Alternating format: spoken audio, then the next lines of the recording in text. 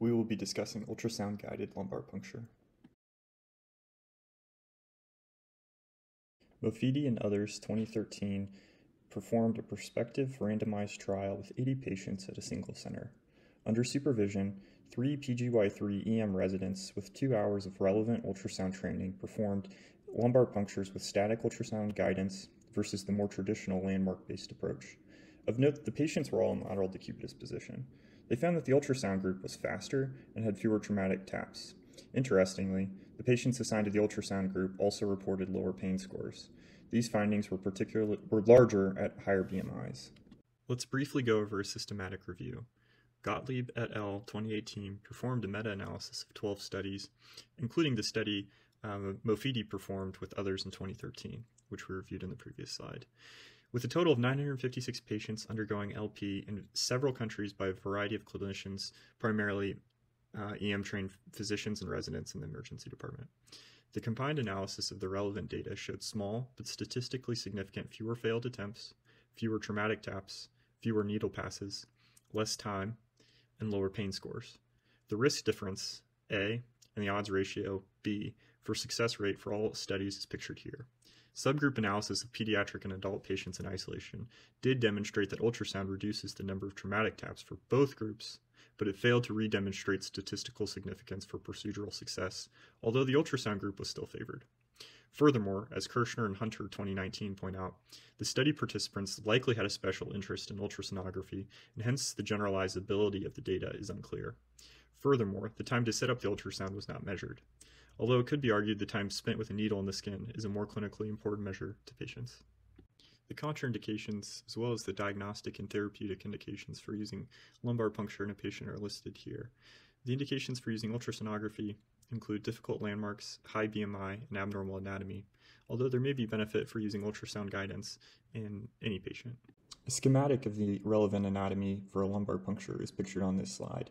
As you can see, the needle punctures through the skin, subcutaneous tissue, supraspinous ligament, interspinous ligament, then the ligamentum flavum, then the epidural space, which contains the internal vertebral venous plexus, the dura, the arachnoid, and finally the subarachnoid space, where we will get CSF. This is our goal. Using static ultrasound guidance, we will identify relevant anatomy and mark the skin as pictured here. We will then put the probe down, clean and drape the patient, and insert our needle where X marks the spot, here in the L4, L5 interspace. But how do we get to this point? We will begin our procedure by positioning the patient, either in the lateral recumbent or sitting position, as pictured here. For infants, the lateral recumbent with the back hyperflexed is generally preferred, and in adults, when tolerated, the sitting position is generally preferred. We will then select a transducer. You can use either the linear or curvilinear probe. The linear probe, although it does provide higher resolution, its depth may not be adequate for some patients. This narrator prefers the curvilinear probe for adult patients to give a more bird's eye view of the anatomy, and the linear probe for pediatric patients. We will next briefly orient ourselves to the patient's anatomy. You can look at the iliac crests, which are generally the same level as L4. In a patient where you're not able to palpate the iliac crests, an ultrasound probe is sufficient. You can also directly look at the sacrum using the ultrasound, which is just below L5. Next, we will identify the midline. We will put our probe transverse with the indicator pointed towards the patient's left. The probe will go directly over the L5 spinous process. You'll mark the skin at the center of the probe to identify midline. Move up one spinous process to the L4 spinous process and repeat. You can then connect the dots. Pictured here is a midline transverse view of the L5 spinous process, seen here in the lamina. Paraspinal muscles are just above the lamina. This image is also in the transverse plane. It is in between the spinous process of L4 and L5. It is the intervertebral space. This is where we will insert our needle. Next, we will identify the intervertebral space.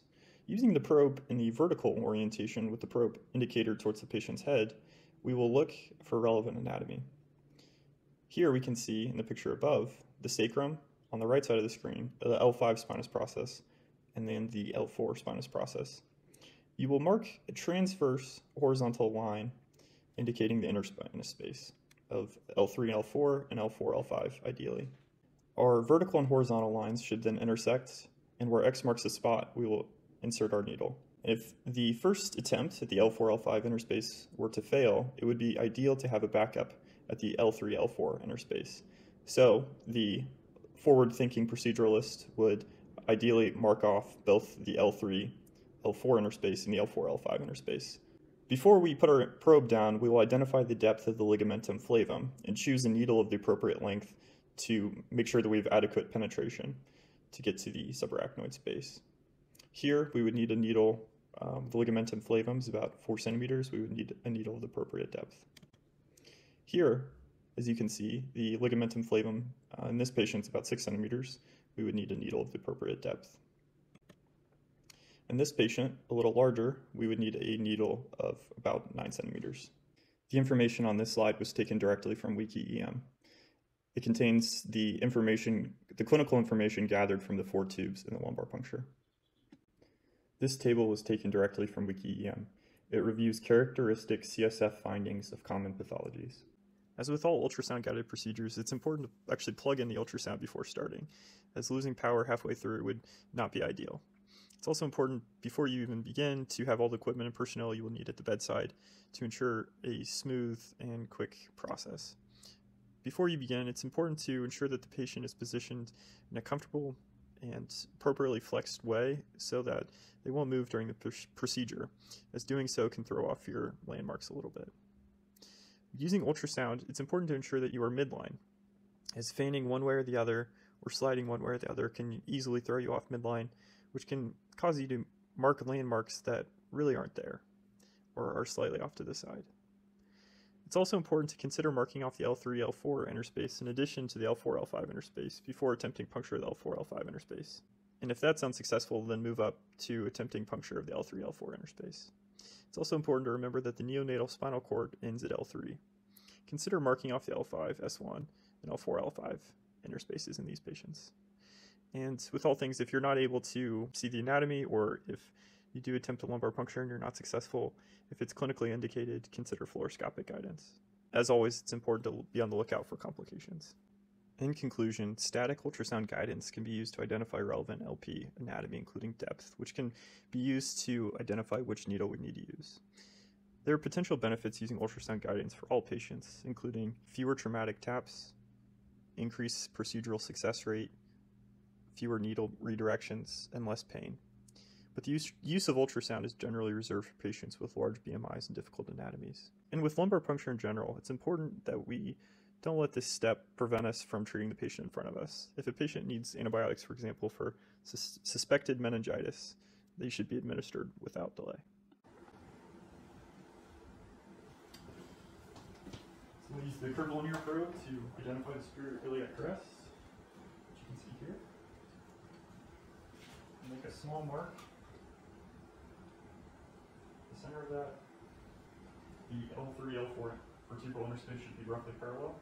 So we begin scanning first in the longitudinal axis to identify the landmarks. We see the intervertebral spaces here, the spinous process here, here, and here.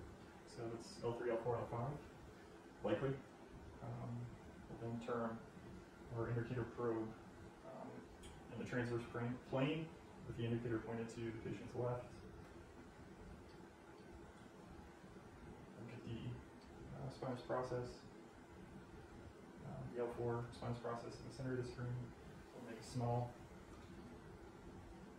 dot, and then move down one interspace to the next spinous process. Make a second dot.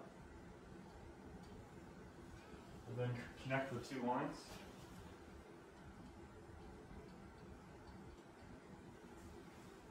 And then we'll go back to the transverse axis and look for the intervertebral space. So it's right there. Get that centered. And we'll create a horizontal line there. So the intersection should be the space where we'll stick our needle going to the patient's belly button. So slightly elevated. And we'll look for the ligamentum flavum in the interspace process, and it looks like it's 9 centimeters down. So we'll get a needle with a length of 9 typically 9 centimeters. We have here a bonus meta-analysis with similar findings to the Gottlieb analysis described earlier.